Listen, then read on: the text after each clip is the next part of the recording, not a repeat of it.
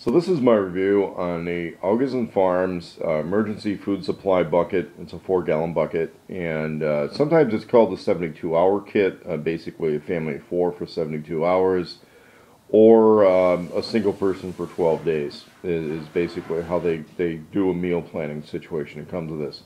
It's all packed in fairly heavy-duty plastic, and then of course it's packed in a bucket. So these containers are not critter proof. Okay, so if you're going to store this long term, don't take it out of the bucket. I just took it out for display purposes on the video. So if you want to see what's in a bucket, here's what it is. I think it's like 20 or 25 of these packets that contain their planned meal situation. There is no rhyme or reason regarding the servings in some of these packages versus what actually makes a meal. So you have to go by the included recipe sheet that's with this. It's a meal planner, and the way the meal planner works on this, it's got a couple of different meal plans depending on your level of rationing. So there is a 24-day meal planner on this, but that's almost like a starvation level thing. And the 12-day one is less of a starvation level. And when you look at the servings on these, it's basically a lot of servings got cut in half on that. So, or let's say child-size servings, and that's another way to consider it. If you're talking about having one of these for every member of the family, you know, you've got some small children, probably.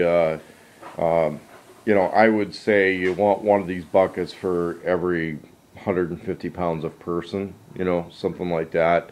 If you've got some 300-pound people in your family, you're going to have to double that ration size. If you have growing teenagers, you're probably or people in the early 20s, I would suggest doubling the ration. If you are you know, you're talking about toddlers or something, then you probably want to look at a separate type of food for that. And there is specialized long-term storage toddler food out there. So in a lot of conventional baby food actually does have long-term storage properties on its own. So this is what the kit looks like. Again, the packaging, a little bit more heavy-duty than, let's say, the Bear Creek soups, which I consider to be more flavorful, more deluxe. I'll have these around the house.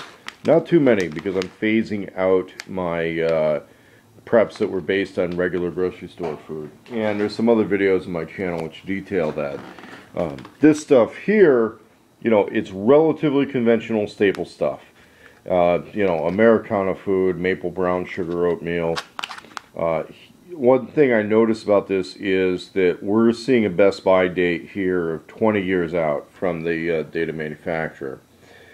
And then on the package, it says 25 years shelf life, which means that they figure that Best Buy date is a Best Buy date, that if you went a few years beyond that, not the end of the world. So if you found some of these in some post-apocalyptic bunker shelter 25 years from now, it's still going to be relatively nourishing. It's just not going to be at its optimum food value. One of the reasons I'm also phasing over to this for my short and midterm survival supplies is the impossibility of transporting an actual year's supply of food in a regular vehicle.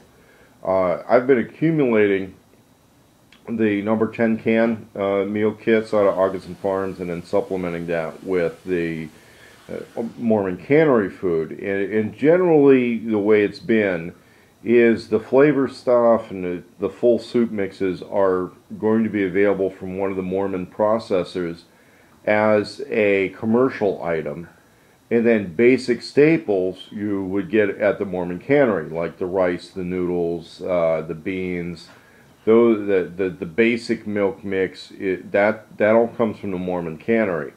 The soups, the dessert stuff, like the maple with brown sugar oatmeal, you get plain oatmeal at the Mormon cannery, but not the flavored one. So by supplementing the two, you can build up your 1-year supply. And how much you spend on it kind of depends a lot on personal preference and some other add-ons like spices and things like that. and you would be expected to supplement that food supply with local forage or gardening or something like that. But in the short term, you still need a relatively portable food supply, and you want something where if you get into the packaging, you're not ruining a big $70, $80 serving of something just to make one meal.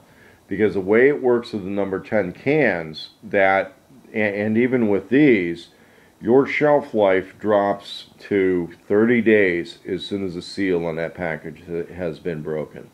So by having an additional disaster supply that's not your long-term shit hit the fan stuff, it's just your, if something happened for a few days, if there was a blackout or a flood or something happened for just a few days or maybe a week or two, you don't want to break into those other supplies where you're kind of obligated to do something with that within 30 days. As soon as you've popped the seal on a can, go to this stuff first.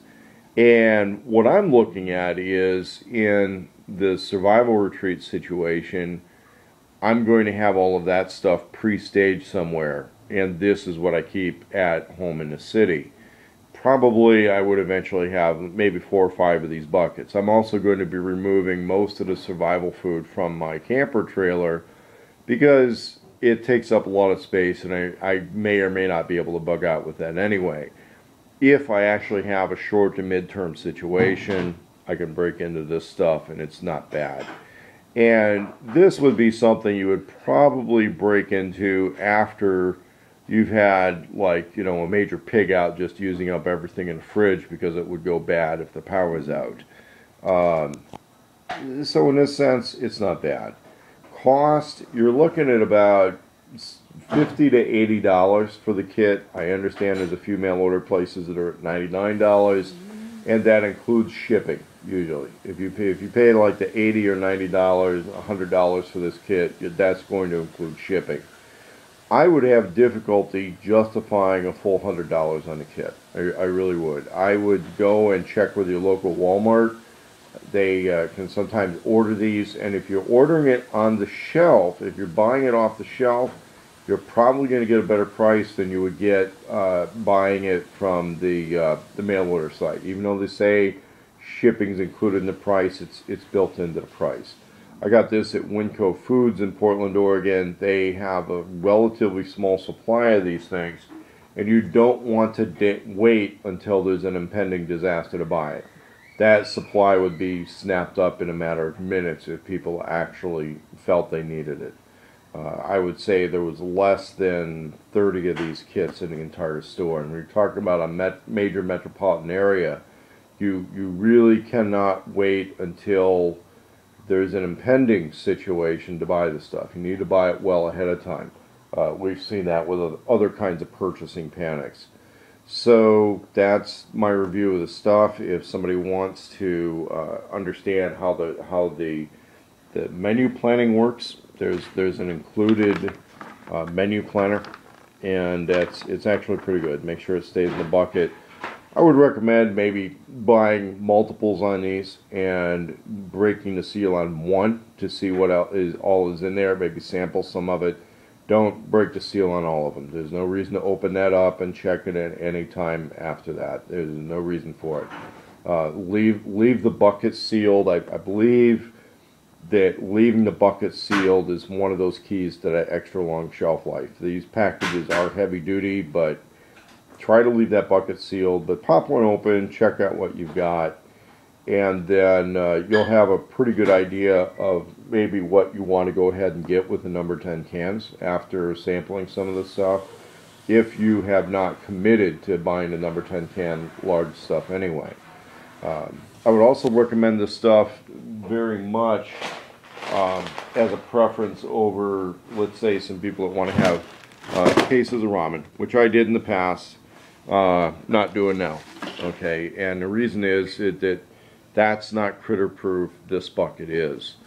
And so if anyone has any questions, comments, or a follow-up video, please go ahead and post it, and we'll look forward to hearing from you.